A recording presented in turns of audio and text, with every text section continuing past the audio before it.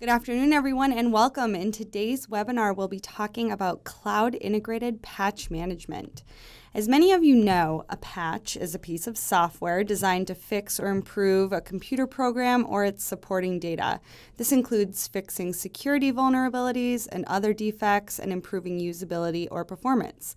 And patch management is really about the process of using a strategy or plan of what patches should be applied to which systems at a specified time and then acting on that process.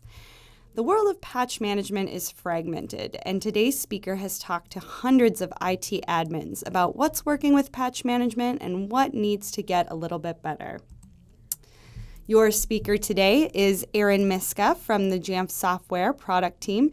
Aaron is the product owner of patch management and is directly involved with how we're incorporating patching tools directly into the Casper suite.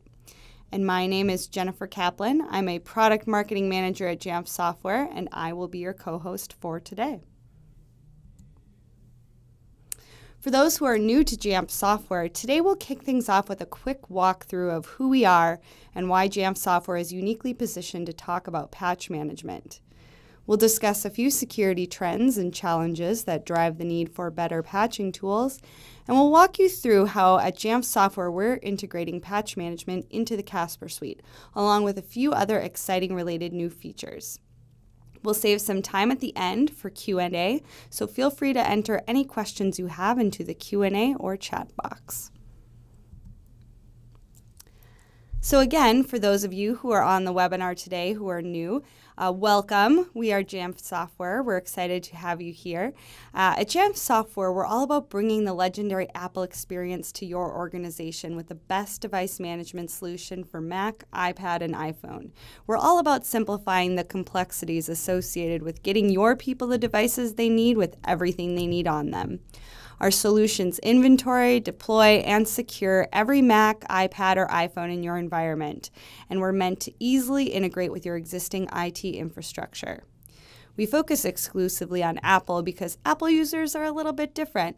Their expectations are different, and unlike other devices and operating systems on the market, the Apple experience truly puts users first. Designed to automate device management for you while driving end-user productivity and creativity, the Casper suite is the set of administrative tools that you can use to help manage your Apple fleet. And at the heart of this suite is the Jamf software server, or as we'll refer to it today, the JSS. The JSS is the management server component. The Casper suite also includes a set of management applications for building packages for deployment, remote access to client machines, imaging, as well as enrollment. It also includes applications for your end users, such as the self-service enterprise app store, which gives your end users the ability to install apps, update software, and maintain their own devices without a help desk ticket. All of these together make up the Casper suite. The Jamf software server can be hosted by Jamf Software in the cloud or run on an OS X, Windows, or Linux server for on-premise deployments. Now that we've introduced ourselves to anyone who's new, let's move forward with talking about a few current industry trends. So with more than 8,000 customers managing 6.5 million iPad, iPhone, and Macs, we've seen at Jamf Software firsthand some of the industry shifts and trends that are impacting the way IT updates software. And now I'll kick it over to our Jamf Software product owner, Aaron Miska, to talk about some of these trends, what solutions we're introducing to help combat some of the common challenges to patch management, and a little bit on our plans for the future. Thanks for being here today, Aaron. Thanks, Jen. So like you said, there are a couple trends that we're seeing in the industry that are really affecting patch management today. The first that we're seeing is that there's an increase in hacking and security vulnerabilities. So operating systems and applications are having to evolve pretty quickly to account for this, and this is leading to more frequent updates from vendors. So organizations are having to deploy more and more patches just to keep their organizations secure and mitigate risk. The second thing that we're seeing is that end users are much more mobile than ever before. So this means that there are more apps that they have to use to stay productive. So more apps times more updates for each app is ending up with a lot of patches for IT to keep up with.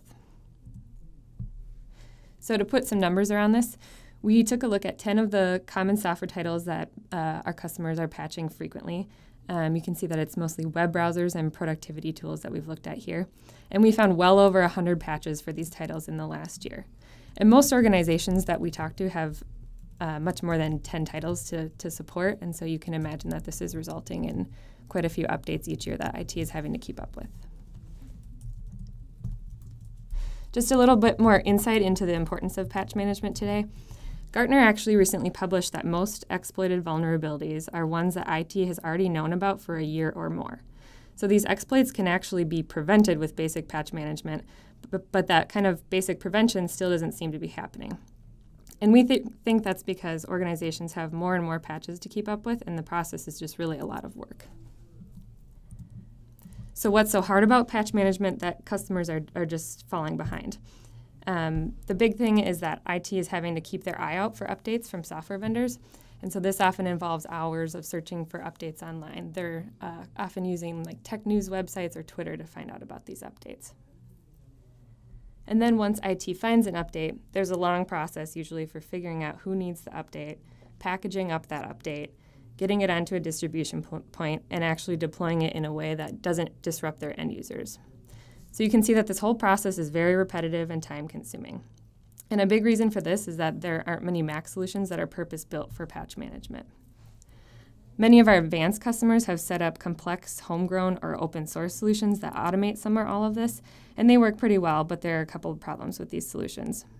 The first is that they just tend to be a lot of work to set up and maintain. And they're also often very command line driven without much of a UI to use. There's not usually official support for these tools, so if something breaks or the user needs help with something, there's not really anyone to call and rely on for help. And then the last thing is that it often leads to tribal knowledge in an organization. So if someone spends a lot of time setting up this complicated patching solution, that's all fine and great, but then when they leave the organization and they have to train someone new, employee turnover tends to be really difficult. So because of all these challenges, we at Jamf Software are working on creating a purpose-built automated solution for patch management on the Mac platform. We really want to save IT time so that they can use their resources on other more strategic work. So our most recent release of the Casper suite, version 993, has some new features to start making patch management a little bit easier. So we'll take a little bit closer look at the Casper suite 993. The first thing you'll see is that there's a new section in the JSS called Patch Reporting. We'll take a look at that. So here we see all the titles that we have set up patch reporting for. If we click New, we get a list of the titles that are supported in 993. You can see that we currently have support for about 30 key third-party software tools, and they're things like web browsers, common productivity tools, and communication tools, and a couple antivirus titles. We really tried to key in on the titles that we were hearing from users that are the most time-consuming to be patching constantly. And then the next really cool thing that we get in 993 are these automated patch notifications. So once we choose a title to set up, we just have a few basic options to configure here. And the important thing is that we can choose to get notified either in the JSS or via email when the vendor releases updates that are available for deployment. So that means no more going out to Twitter or tech news sites to figure out when there's a patch available. The news will come to you instead of you trying to find the news. And then as soon as you save this title, you'll immediately start receiving those notifications when an update is available. So this is what they would look like in the JSS, and it's nice because you can click the update and be taken right to that patch in the JSS. The third and probably biggest thing that you get with 993 and patch management is patch compliance reporting. So again, right when we save a software title, we automatically get this generated report just based on all the inventory information we already have in the JSS, no configuration necessary. And the great thing about this is that it will always be up to date. So here we're looking at the report for version for Google Chrome, and we can see what the latest version is. And we get this nice visual of how we're doing against that version. In this case, we're not doing very well. We can see that none of the computers in my JSS are on the latest version. Beyond that, though, we can look to the right of that pie chart and see more detail about what versions are out there and how many computers are on each version. So I can get a quick look at the distribution of Chrome across my environment. Another cool thing is that we can actually export these reports for an easy way to communicate this out to a manager or even a security team who's asking how we're doing on the latest Chrome patch. And then if we want a quicker way to get this information or just a nice view of all the titles that are most important to us, we can actually add these reports to the dashboard. So if you're not familiar, the JSS Dashboard is really where you get a quick view into the status of your entire environment, and it's customizable, so you can add the things that really matter to you. So now that we know that there's a Chrome patch needed, one of the next steps would typically be to create a group of all the computers that need it. And this usually required a long list of criteria looking for computers that are on an old version. But in this new release, we have a much more efficient way of creating these groups, which eventually will help you with scoping your patches. So we can now use a less than operator to easily identify all the computers that are less than the version that we're targeting. And then what's even cooler is that we can use this latest version value to create a group that continuously updates its membership as new versions are released. So when a new version of Chrome comes out, I don't have to update the criteria in my smart group because it just knows that the latest version is what it should be looking for.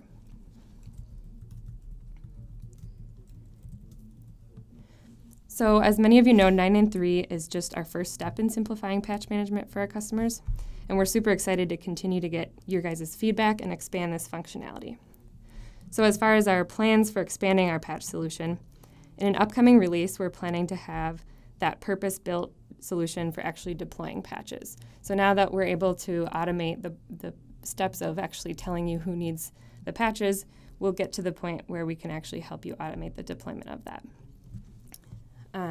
We'll take further steps to automate the scoping of those deployments and also help you out with a test workflow for patches. So many organizations follow a best practice of deploying patches out first to a small group of computers and then maybe expanding that a little bit before they actually deploy that out to the masses. And so we want to help automate that workflow. And then finally, in an upcoming release, we are aiming to have a much better end user experience. So today, a common problem with patch management is actually finding the right time to do the deployment that doesn't disrupt your users, and we'll be helping with that. After this upcoming release, we'll be working on a fully automatable patch management solution, which includes the automated package creation that everyone's after, and fully automated deployment so that you can literally be deploying patches in your sleep. We'll also be working on support for additional titles, and there's a couple different ways that we'll be doing this. The first is that as Jamf works on this solution, we will support additional titles throughout these releases. We're continuing to get feedback on the most important titles to you. And we also want to incorporate support for Apple patches. So we have pretty robust patching capability in the Casper suite today with Apple patches both from the App Store and the operating systems themselves. But we'd like to roll that into this solution a little bit more so that the experience in the JSS is a little bit tighter. And then finally, eventually we want to get to the point where these titles can be open sourced by the community. So you guys can be writing your own definitions and sharing them amongst yourselves. This will be helpful for the titles that are not common across necessarily all organizations, but still enough where it's useful for you guys to be sharing those. And then, Jen, I'm going to hand it back to you so you can talk about some other new features in the Casper Suite 993. Great. Thanks so much, Erin. We're really excited about the new patch reporting features in Casper Suite 993, which is available to all customers as of last week. And there are a few other things in Casper Suite 993 that we wanted to call out, including some interesting new cloud features. So in Casper Suite 993, we've added better integration with existing IT systems via SSO, with SAML 2.0 for authentication, identity, and access. We've also added an LDAP proxy to create a secure bridge so you can integrate into your directory services in a very secure way to use LDAP for group lookup markups or as kind of a source of truth to drive who gets what content and when. We were very excited to open a new data center in Frankfurt, Germany, so organizations can choose whether they want to host their data within the US or in Germany, kind of giving them the ability to host in the region of their choice. Customers who use a cloud deployment model now have the Jamf Cloud Distribution Service. So we're actually hosting a distribution point for software packages. So IT can easily distribute packages regardless of what network or location they are connecting from using Jamf's cloud-hosted distribution point. And then another exciting piece of Casper Suite 993 is that organizations who are really excited to start testing those new operating systems from Apple and are participating in the beta program can actually test iOS 10 and Mac OS Sierra with Casper Suite 993. As with any beta program, we do encourage you to not use a production environment to test, but very exciting for anyone who is interested in testing those out at this point. Before we go into the Q&A, I wanted to talk a little bit about some resources that are available to everyone on the call today. If you enjoy attending webinars, we have a whole library of webinars on a wealth of different topics, including product-focused webinars, industry-focused webinars, webinars for those in education who are interested in learning about new instructional tools. Head over to jamfsoftware.com and search for webinars to see the latest recordings, and you'll be able to find the recording of today's webinar on this page as well. Jamf Nation, we also talked a little bit about Jamf Nation earlier. As we innovate and continue to build out our patch management solution, we really look to Jamf Nation as a place to interact with Jamf software customers and those who are already using the great new patch management features in Casper Suite 993. Even if you're not a Jamf software customer, there's over 35,000 Apple IT administrators on Jamf Nation sharing tips, tricks, best practices. They submit feature requests, and we typically include a good number of those feature requests in each release. So it's a really great place for us to have a sounding board for what our customers want, and a great place for IT administrators to go and kind of get the latest and greatest in the world of Apple device management. And if you prefer to interact in person, we encourage you to check out our Jamf Nation User Conference this October 18th through 20th in Minneapolis, Minnesota. It's one of the largest gatherings of IT administrators in the world in the Apple space. We'll have a lot of great sessions on product, a lot of customer success stories. So if you're interested in seeing what's new in the product and hearing some really cool use cases and success stories from like-minded folks, please do consider attending that. That's JNUC 2016. You can find that on our website as well.